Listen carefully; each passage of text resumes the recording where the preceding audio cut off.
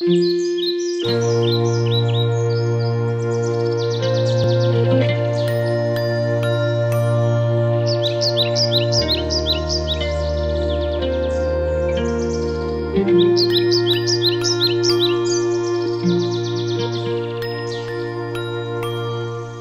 hens live behind my art studio.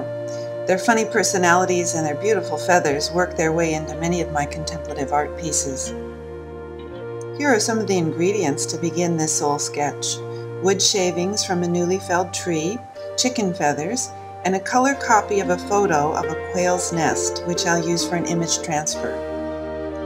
And strong tea, which makes a lovely amber-colored pigment. I swirl it in a hurricane pattern on the page. Spreading acrylic matte gel thickly and evenly on the paper, I press the photocopy on, face down, into the gel. After it's quite dry, I re-wet it and rub off the saturated paper pulp, leaving a transparency of the image on the sketch paper. You can see the tea pattern coming through.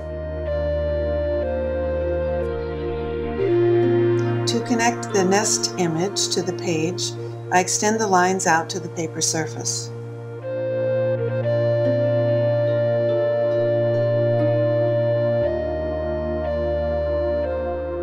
Then I paint negative shapes with a mixture of gray, blue, and white acrylic.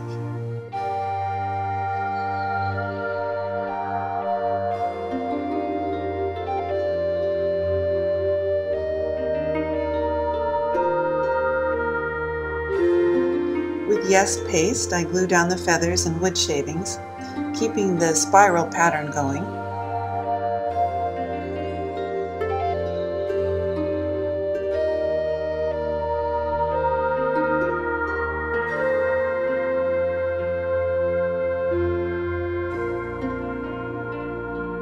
A piece of wax paper and a book weight helps to press down the collage pieces until they're dry.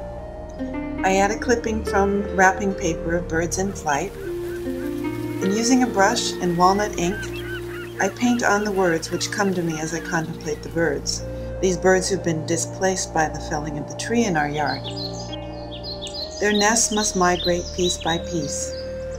Not so different, really, from the situation many of us face, now that our nest eggs have been cracked open by the current economic crisis.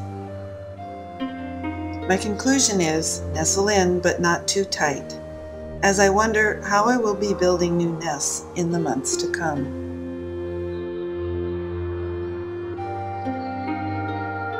When I finished, I put the sketch with others in a handmade book. The nests we build today must migrate piece by piece. Nest eggs eventually crack open. Nestle in, but not too tight. The image and the words match, and the soul has spoken.